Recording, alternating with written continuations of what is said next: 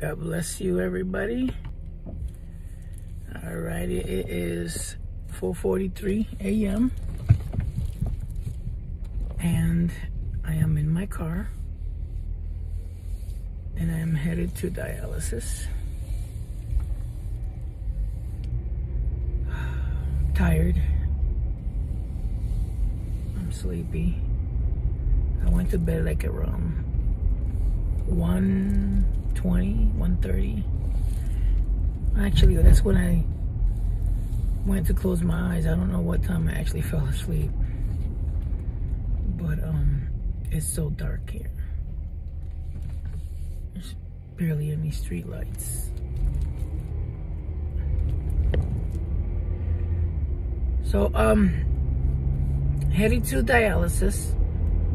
Nobody on the road yet, because this is not a main road. And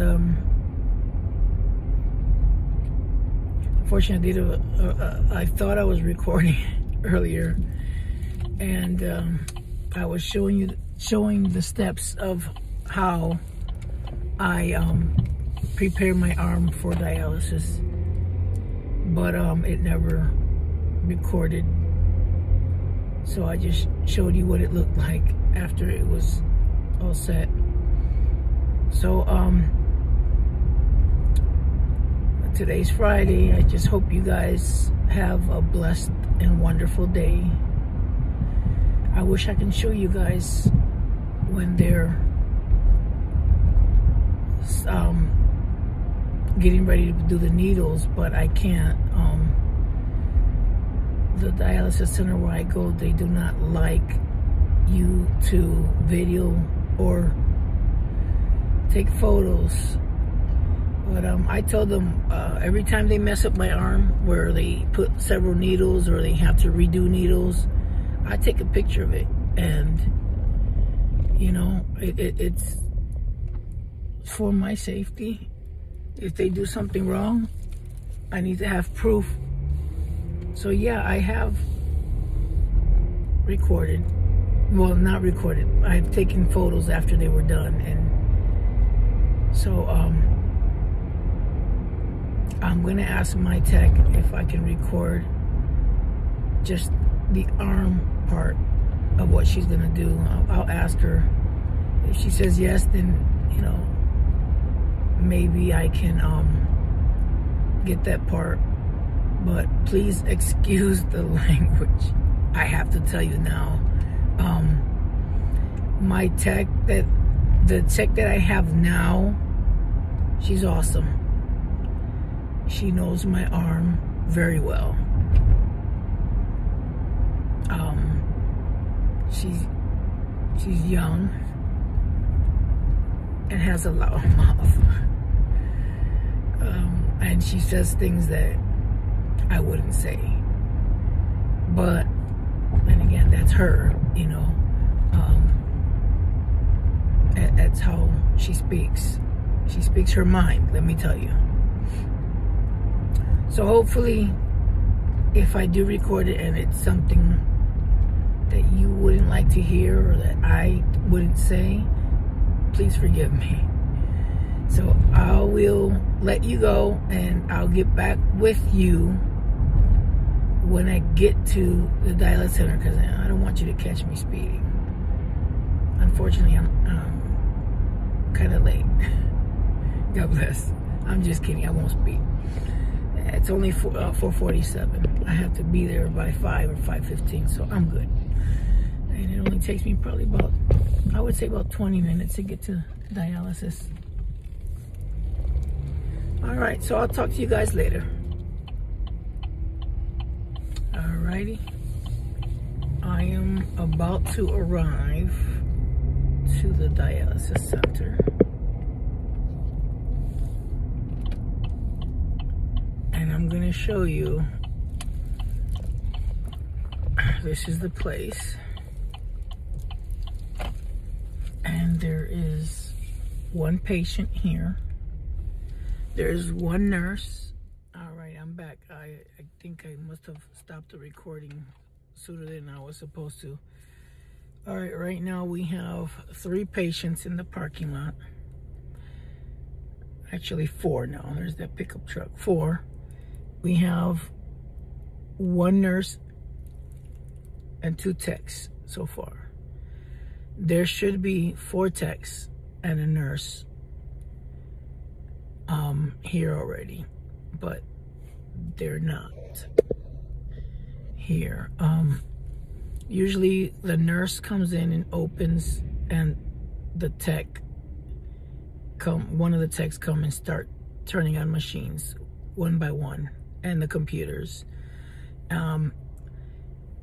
Sometimes they come in and there's water on the floor or something that needs to get cleaned up or fixed before they start.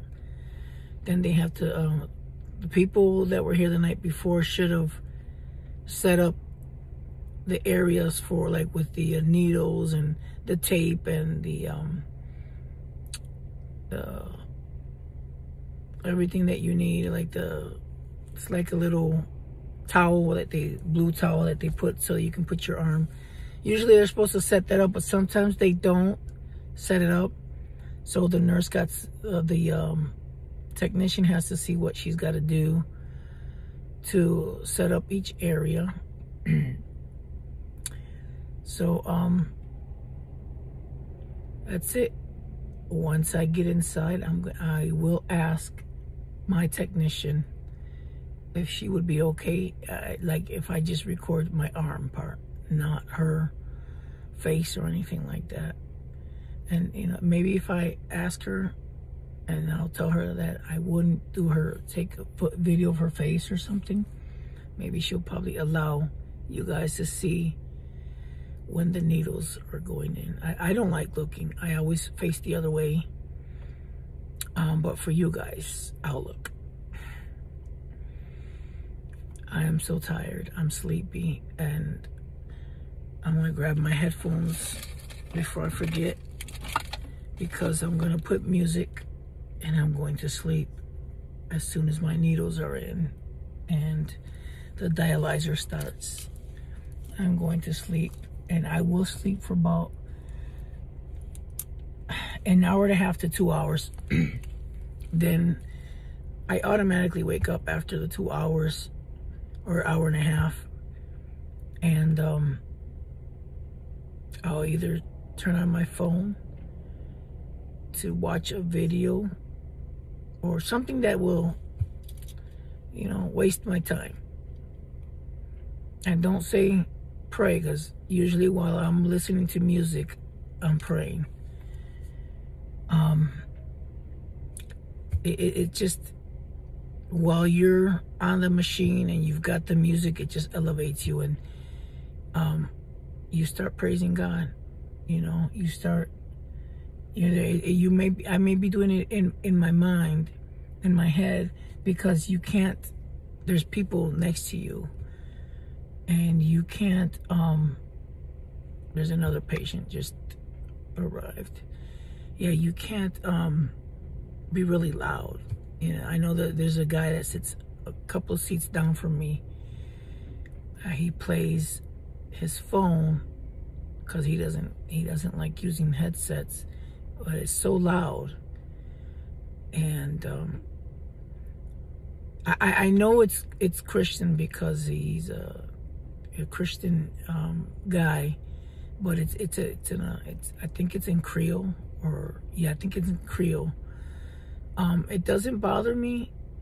It's really loud, but I know he's praising God as well, and he's into that worshiping time.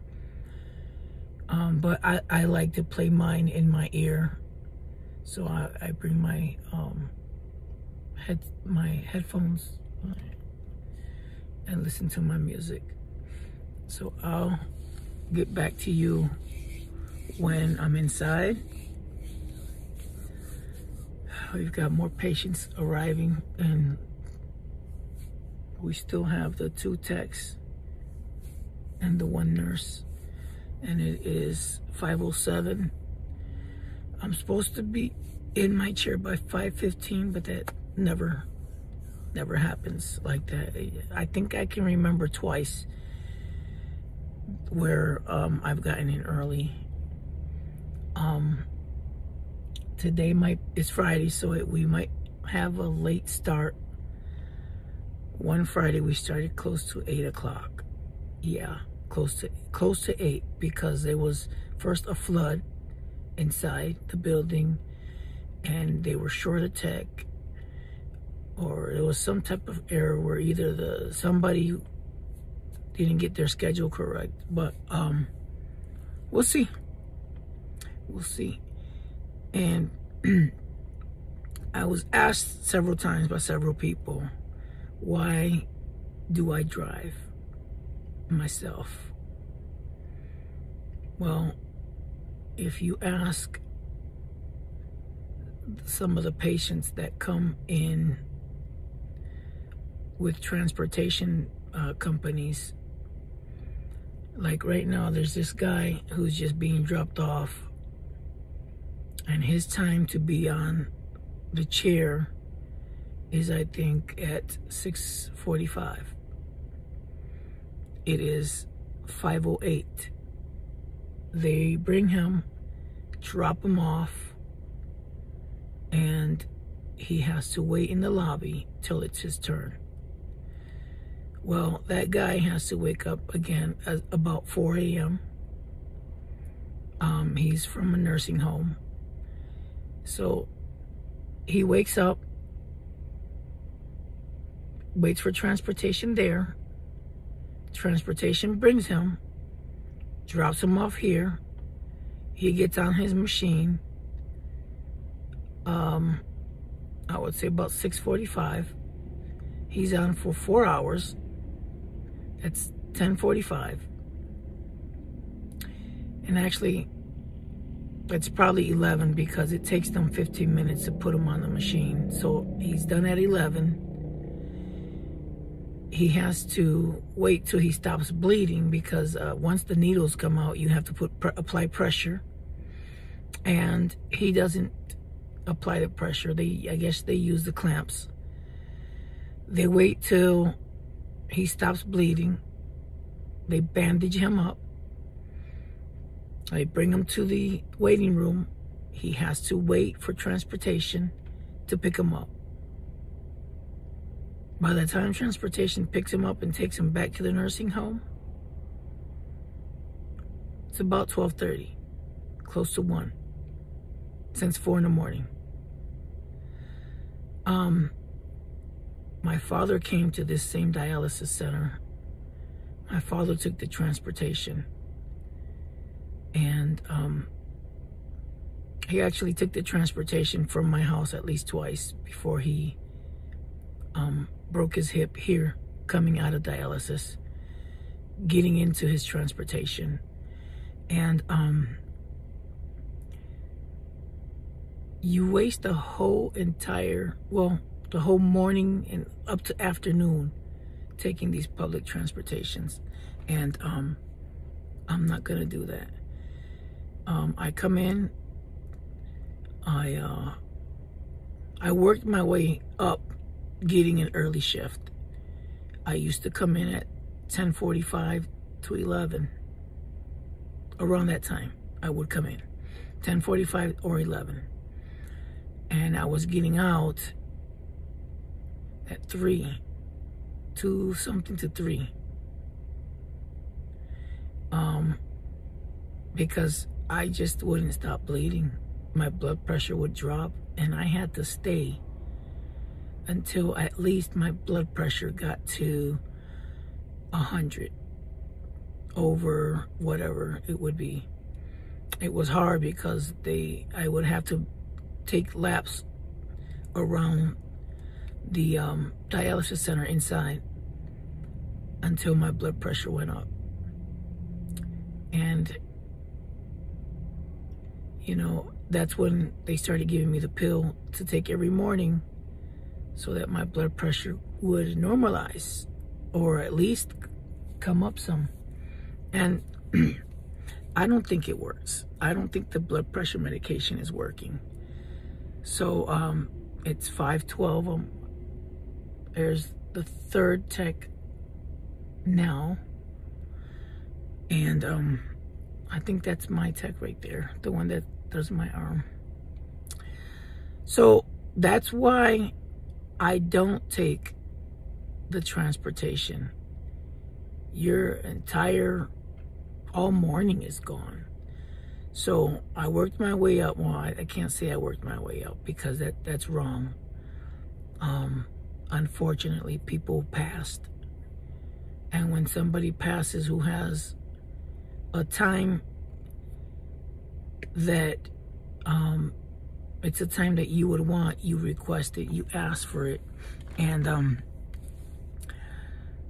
when I went from 10:45 or 11 to, I think it was 6:45,